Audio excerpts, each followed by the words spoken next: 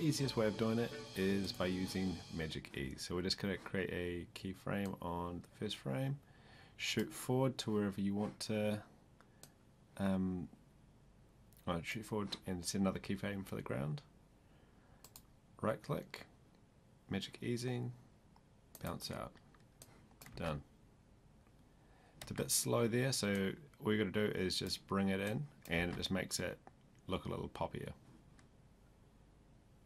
There are plenty of tutorials out there as well on how to properly do this. I'm just going to show you my quick and dirty way of doing it. Sorry for saying quick and dirty, but you'll get over it. So again, just set your keyframe, and I'm just going to shoot forward to 20 and bring this down to -440 because that's how I know where the ground is. And I'm just going to copy this keyframe, and then so this is 20 frames, so I'm just going to shoot forward 10 frames, and now I'm just going to shoot forward 5 frames, and then I'm just going to shoot forward a couple more, and just pasting those in. And now I'm just going to come into the middle of these,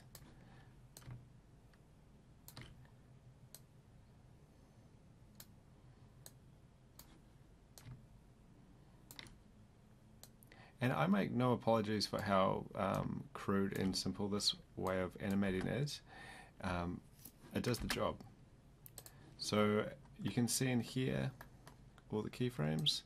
Now graph editor, so we're just going to right click and change this to Bezier, and I'm just going to animate that one across.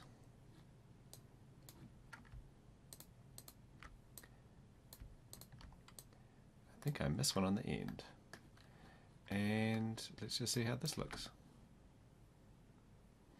Cool. That's a simple way of keyframing it. Just wanted to clarify a few things as well. You can see the difference here between a solid line and a dotted line. So the dotted line means that there's no change in value. So if I just come in here and I tweak this, then it's turned solid. So to add another keyframe, that's one thing I forgot to mention as well. You just double click.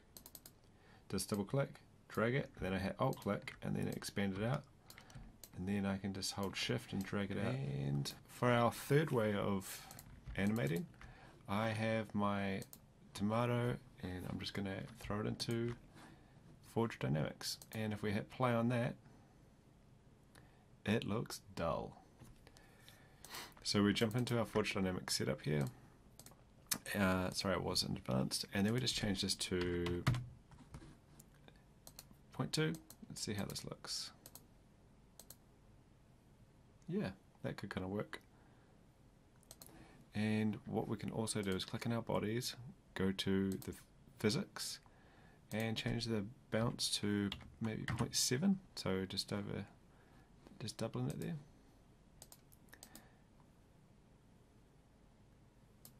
Yeah, and I'm just going to change that bounce down to 0.6.